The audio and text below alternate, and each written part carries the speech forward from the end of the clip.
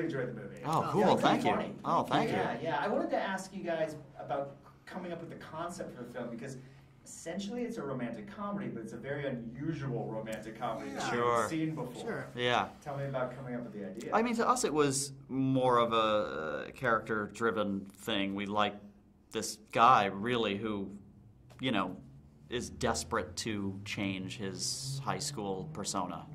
And he goes to great lengths to do so.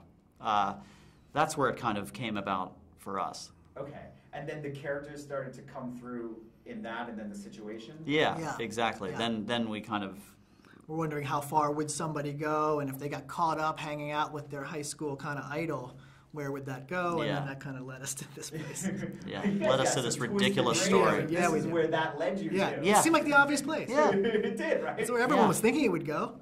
Well, I mean, it works really well in the movie. I mean, obviously there's a surprise, but then it's really, the movie is the aftermath of that surprise. Yeah. And what do you do with that information, and what decisions do you make about the rest of your life? Yeah, right, exactly. That's what it always was for us, the aftermath and what happens to Jack's character once that happens. And how the two of them feel so differently about what happens. Yeah. Right. Where one never thinks about it again, and one can't stop thinking about it. Yeah, he completely unravels. Yeah, absolutely. What, obviously was so important, I would think, to get the right actors and two actors who could really pull this off. Not only the comedy, but also the emotion of it too. Can you talk about landing on Jack Black and James Marsden? Yeah, we have always been such huge Jack Black fans, and he's so funny, but he's also like this amazing actor. He's a great actor. He's incredible. He's a great actor. He's incredible, and that was really important to us in terms of all of these characters, and they all are both really funny, but really great actors and carry such weight with them. Yeah, absolutely. Well, now with James's character, I sort of saw... You related to that guy. Well, not only do I relate to the cool guy, but I know what you mean. I wish, but I perceived who I thought he was playing.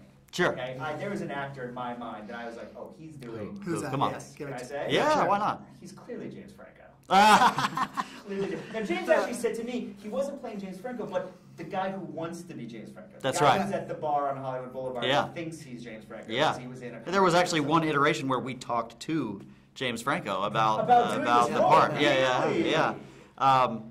But yeah, I mean, it wasn't specifically. We weren't thinking of it like that. But you're not far off. Yeah. Well, now James actually said that there were scenes that he'd be doing something, and one of you would, and you wouldn't tell me who, but would name a specific actor and say, "Do more of this. Yes. Do this guy." Yes. Yeah.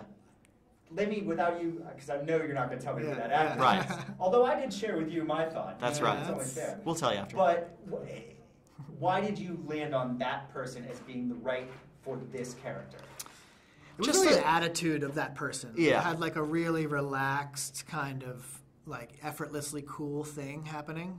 Or at least that's the persona they give off. And that was kind of what we wanted to get. But also a kind of narcissism and a kind of like take myself too seriously kind of thing that we were liking about, those types of actors. Yeah. Those self-importance. Those, and Marsden with the beanie and the jacket and the Henleys and the things like, he was, you see those guys who wear those, he was modeling after some real people. So